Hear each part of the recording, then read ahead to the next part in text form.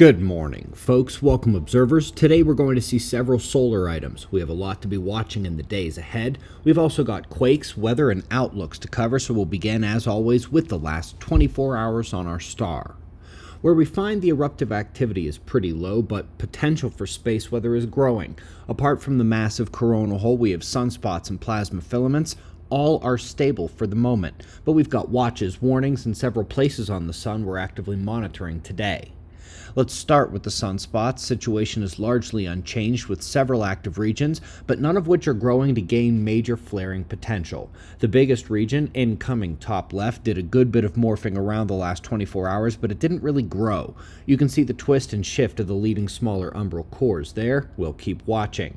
But of course, the bigger story is one of the 5 biggest coronal holes ever seen directly facing the Earth today. Earthquake and volcano watches are in effect. Geomagnetic excitement of the tropics is highly likely this weekend and early next week, and its solar wind could produce minor geomagnetic storms over that period as well. We've got eyes on the solar wind here amidst everything else. We already have a bit of seismic news as the southern Japanese swarm picked back up after taking an entire day off. 5 shakes in the swarm region following the goose egg the day before. We'll be watching that. We also have some interesting news out of the Parker Solar Probe. It's taken the closest ever shots of the solar wind, leaving the corona. Particles pepper the camera as it does so. Pretty gorgeous look, actually. And last but not least, folks, if you've been here for years, you've heard me discuss how over half, about 60% of the global warming they try to shove down our throats is actually the higher nighttime temperatures, not daytime highs. They finally are telling the truth in the mainstream, and I will say that one more time. 60% of what they tell us is global warming is simply just the hotter nighttime temperatures.